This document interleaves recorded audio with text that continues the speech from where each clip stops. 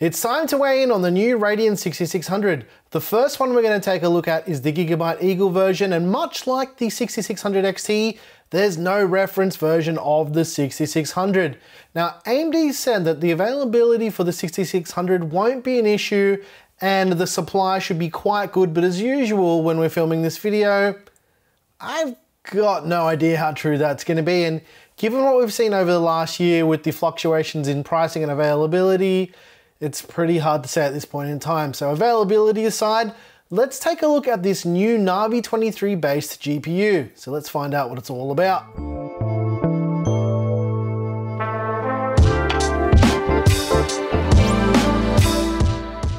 We ran this Gigabyte Eagle card through our regular suite of benchmarks on both Windows and Linux, and we wanted to see how this card stacks up against some other GPUs that we've tested on this test bench that we've got right here. As usual, there is plenty of data to unpack with this video, and there's chapters in all of our videos, so if you want to jump to a certain section of a video, it's as easy as mousing over that little progress bar or checking out the timestamps in the description.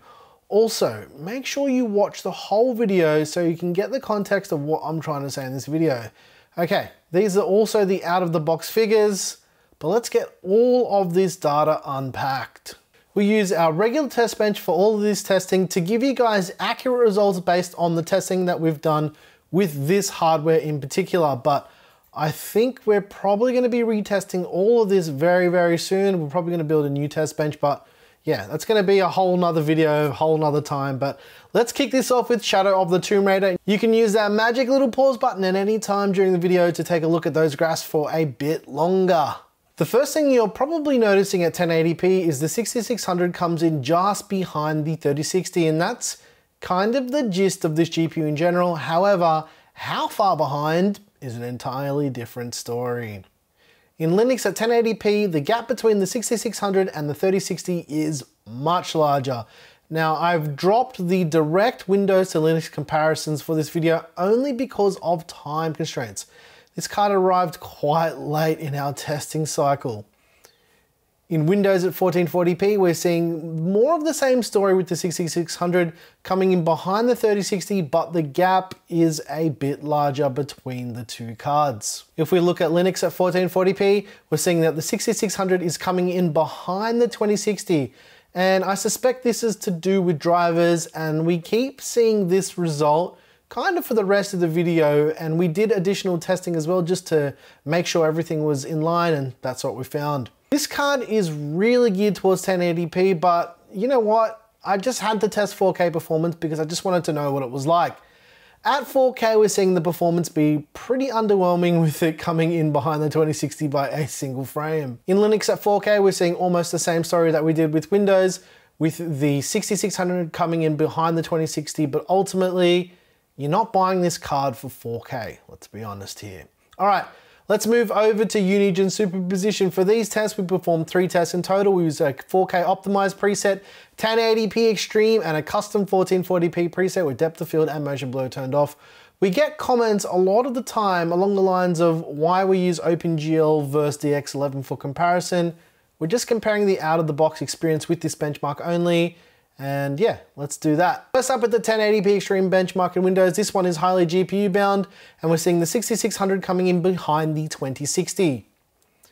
In Linux at 1080p Extreme, we're seeing the 6600 beating out the 2060 by a single frame.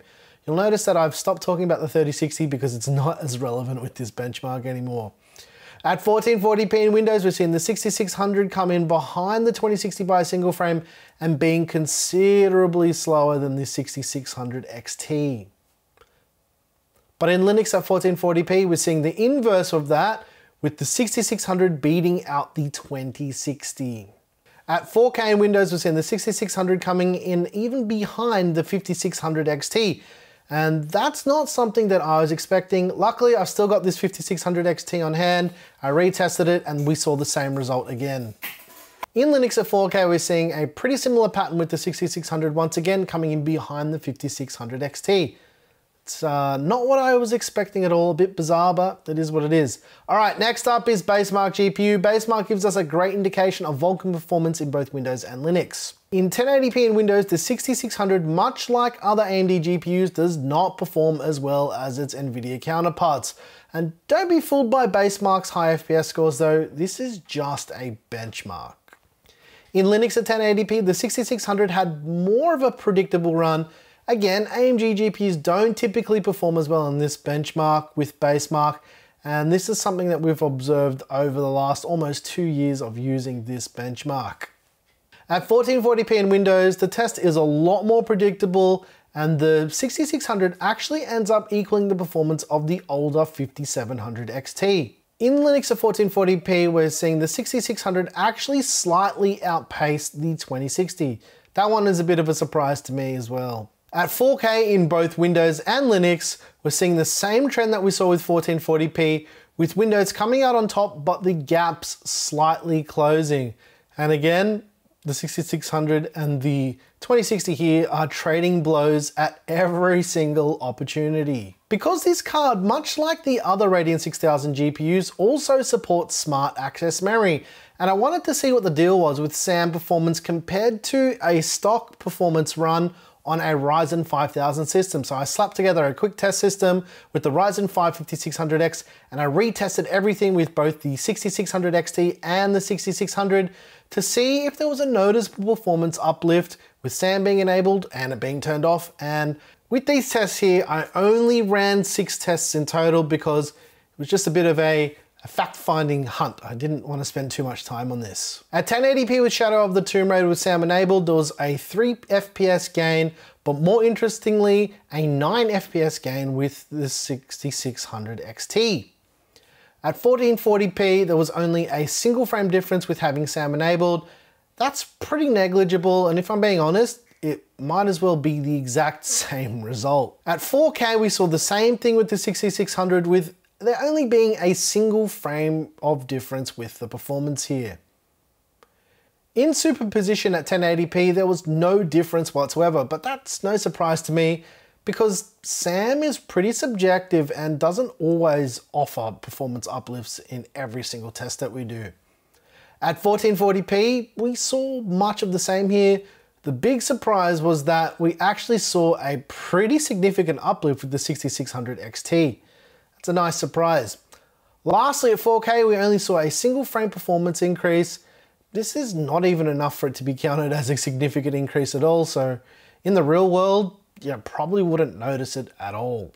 We ran our 1 hour stress test in AIDA64 and we couldn't get the Gigabyte 6600 Eagle above 66 degrees with the hotspot temperature in our 18-degree climate controlled office. And I always mention this, but it's important to remember that we're running this on an open air test bench in a climate controlled environment. The results in a closed system will be different to what we observed here and what we recorded, but we include this again because it's an open air test system. That's consistent. As far as power consumption at idle, it was only drawing around 4 watts of power. This is the same that we saw with the 6600 XT. And again, this is showing the power efficiency with RDNA 2. And we've actually seen this quite a bit with all of these Radeon 6000 cards. We observed it hitting a board power draw maxing out at 100 watts at full load over a period of 1 hour. Given that this card is supposed to be 15% slower than the 6600 XT, it also consumes 15% less power, so there's a little fun fact for you. We also observed the Gigabyte card to be audible with 0 coil 1 over our stress testing period. Again, open air test system, we're gonna hear everything. Also, we can control everything. In a closed system, you're definitely not gonna hear this card. Now, these acoustic observations make way more sense for a normal user since numbers for acoustic readings for regular people just don't make sense unless you have a whole system sit right next to you, blasting its fans in your face, which this one definitely won't be doing. The Gigabyte 6600 Eagle uses a single PCIe power connector. It's got no RGB, so there's no need to run any lighting software for it, although it probably does detect an RGB fusion for some reason. It's also a 2-slot card that measures around 282 millimeters in length, with a triple fan design. As far as availability of this particular 6600 from Gigabyte, I got no idea, But as mentioned, AMD reckons there'll be plenty of supply at MSRP, but we'll see about that in a few days, and we'll come back and talk about all this in another video when we check out another card. As far as pricing of the Gigabyte Radeon RX 6600 Eagle, it's going for around $329 US at the time of filming. Obviously, again, as I always say in these videos, this is subject to availability, which at the time of filming is unknown because the card's technically not out when I'm making this. Also, as far as Aussie pricing, I don't have any Aussie pricing, but I guess we're going to be robbed at gunpoint as usual because, you know, we always get screwed for pricing here.